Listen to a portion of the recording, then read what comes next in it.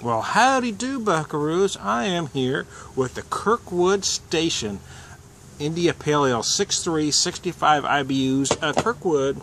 Kirkwood Station is a little brew pub in Kirkwood, Missouri. Yeah, hold on. I got something on my glasses here. Just outside, well, that didn't help at all.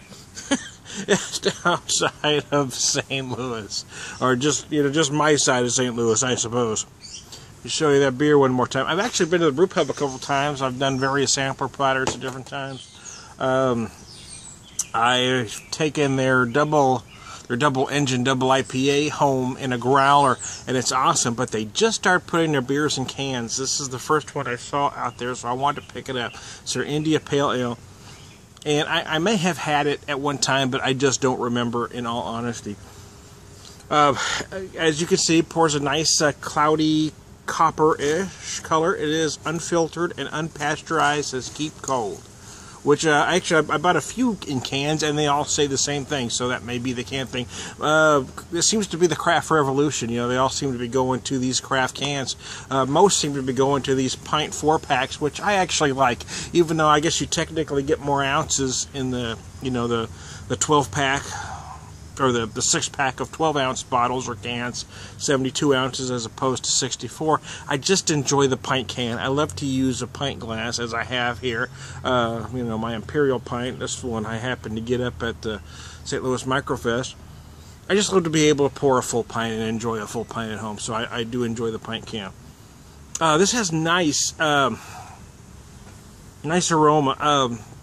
They say on their website, and I don't remember the whole paragraph now, but anyway, they call it an American craft IPA, but there certainly is a wink and a nod here to traditional British IPAs. They're not as far out of the box as many American craft IPAs are now, that are extremely hop forward, that use much paler malts. This one has a little bit something to it. There is some color. Aromas are very piney and citrusy. And the body is a little toothier than most coming out these days. And I have had this before. Actually, I've had 2 cans of it. This is my 3rd can. I had the first can because I came home that night and I took a few pictures and I sat and enjoyed it. And then I went to do a video with it last night, and I had some, let's just call them technical difficulties, okay? And the video didn't happen, but anyway. So I thought, well, let me try the video one more time. So I do know what this is going to taste like. But it is a fine IPA. I don't know how it'll go in today's market, because what seems to be popular these days aren't this type of IPA. But I hope it doesn't get overlooked, because it is just crafted beautifully.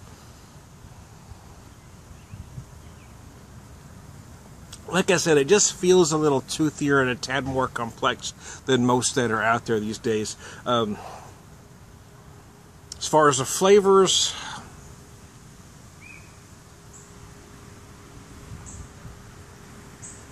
I do get some nice caramel, kind of toffee-like notes early on that give way to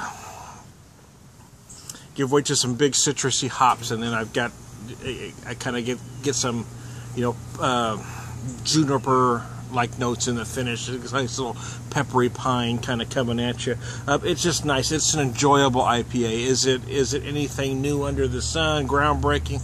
Probably not. But I think there is something to be said for just doing something well. I think that the emphasis in craft beer these days seems to be going over the top. Every beer has to be over the top.